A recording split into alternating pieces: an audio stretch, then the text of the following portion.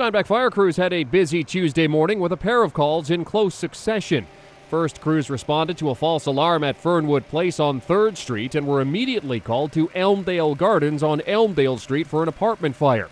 Here's Fire Chief Mark Lowen explaining what happened there. Gentleman in the basement suite, he's a smoker.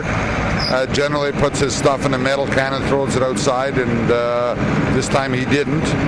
And he had a fire in his garbage can. Lowen says by the time they arrived, the fire was essentially out. They simply vented the smoke in the building and advised the gentleman of a few better ways to dispose of his cigarette butts. I suggest you maybe throw them in a toilet and flush it would be the best. Maybe the next morning, take it outside, put it in the garbage, but they can smolder for a while, so it's never good to throw them in a garbage can. Lowen says there was no damage or injuries. Reporting for Steinbach Online, I'm Jeremy St. Louis.